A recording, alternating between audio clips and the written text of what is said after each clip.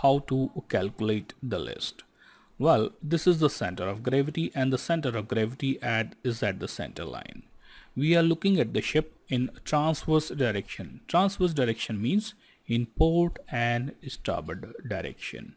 If we look the ship from aft, this side will be my starboard side and this side will be my port side. So weight will act vertically downward through center of gravity like this. And if the vessel is floating at some draft, say for example, let me just mark here, if the vessel is floating like this at some draft, the geometrical center of this underwater volume is going to be the center of buoyancy, say somewhere here, and a force of buoyancy will act vertically upward through that. The vessel is called upright. Upright.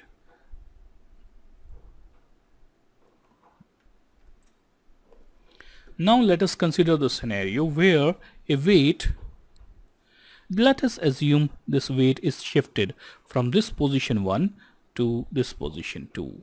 Well, the center of gravity of the ship will also shift in this direction, only G to G1. As we can see carefully, this GG1 will have two components. This GG1 will have two components. One, the horizontal component, which is GGH, and another one is going to be GGV. This is the vertical component and this is going to be the horizontal component.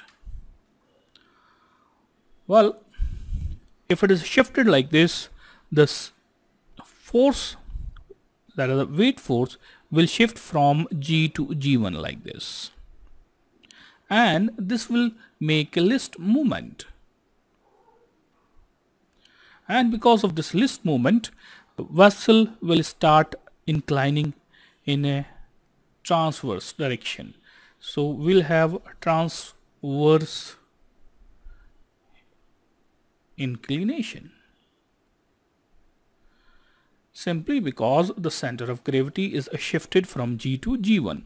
Well, this force of buoyancy will also follow like this. Initially it was here.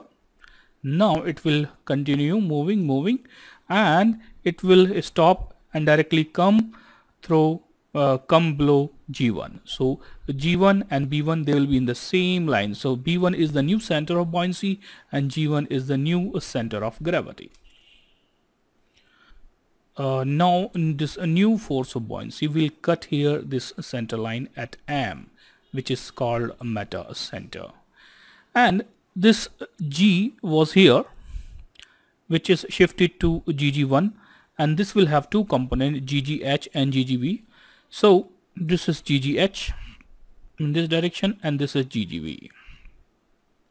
Well, if we see carefully, this GGH is going to be equal to GG1. Let me just put it this way. So GGH is going to be equal to GV and G1. So we know that from the formula, from basic trigonometry, this is theta and this is going to be a right angle triangle. This angle is 90 degree. So tan theta is going to be GV G1 divided by GVM. Now,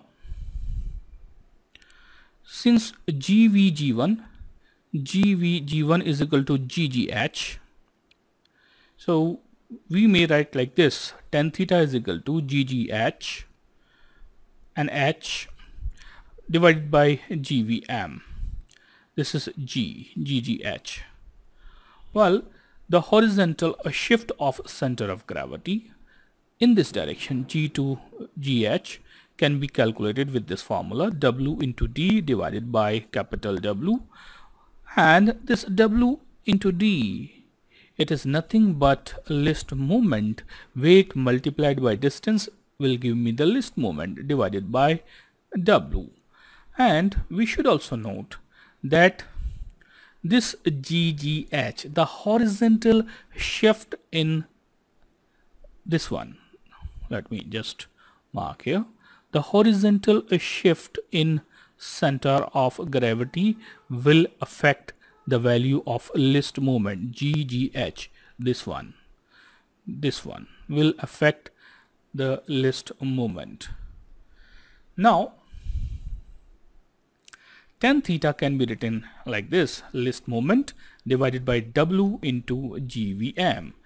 Now this GVM, we consider the GM with the vertical shift of center of gravity. Okay, now we should also note that GHM, this horizontal one, will affect the final list moment and the list angle, and this vertical shift will affect the list angle. So we can find tan theta like this: tan theta will be final list moment divided by WF into GMF, and for sake of clarity I have taken list moment as final list moment, WF as final, and GMF also as a final. Now let us consider the list moment. Well, suppose this is weight W and its distance is D. If we load this W weight here like this and its distance is D, the horizontal distance I'm considering, so the list moment is going to be W into D, and this is the center line. So W into D, 10 meter on starboard. Similarly, if I discharge something from starboard like this, if I discharge this weight, so what happens? So if I discharge this weight, my list moment will be W into D, 10 meter on the port side, because that will create the port list if I discharge from starboard. So now let us consider the scenario. I shift some weight from here to here, from starboard to port. So let me just put it here, from starboard to port. So first let us consider I pick up this weight. So this is as good as I discharge the weight. So list moment will be W into D1. Similarly, when I shift this weight, so I discharge from here and I put this weight here, the list moment 2 will be W into D2, where a D1 is the distance of shift from this, and D2 is this distance. So D1, this is the center line, so the total distance will be D1 plus D2. Well, how to find the list moment? We will just add, and both are port, so we will add. If they are of the different name, then we need to subtract. So W into D1 plus a W into D2. So this gives me W into D1 plus D2, and D1 and D2 is nothing but W into D. So we have this list moment towards port. So it gives a very interesting relationship that if I shift anything from this place to this place, from starboard to port, this way or this way, this will create a list moment. If I shift from starboard to port, this will create a port list moment. And similarly, if I shift something from port to starboard, maybe here, maybe this side, so if I shift something from port to starboard, I'll get a starboard list moment.